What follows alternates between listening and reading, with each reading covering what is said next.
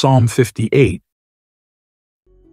To the chief musician, Altasketh, Miktam of David. Do ye indeed speak righteousness, O congregation? Do ye judge uprightly, O ye sons of men? Yea, in heart ye work wickedness. Ye weigh the violence of your hands in the earth. The wicked are estranged from the womb. They go astray as soon as they be born, speaking lies. Their poison is like the poison of a serpent. They are like the deaf adder that stoppeth her ear, which will not hearken to the voice of charmers, charming never so wisely. Break their teeth, O God, in their mouth. Break out the great teeth of the young lions, O Lord. Let them melt away as waters which run continually.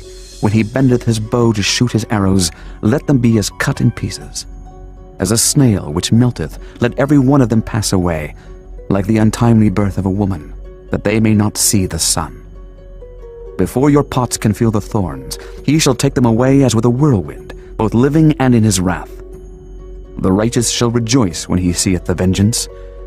He shall wash his feet in the blood of the wicked, so that a man shall say, Verily, there is a reward for the righteous. Verily, he is a God that judgeth in the earth.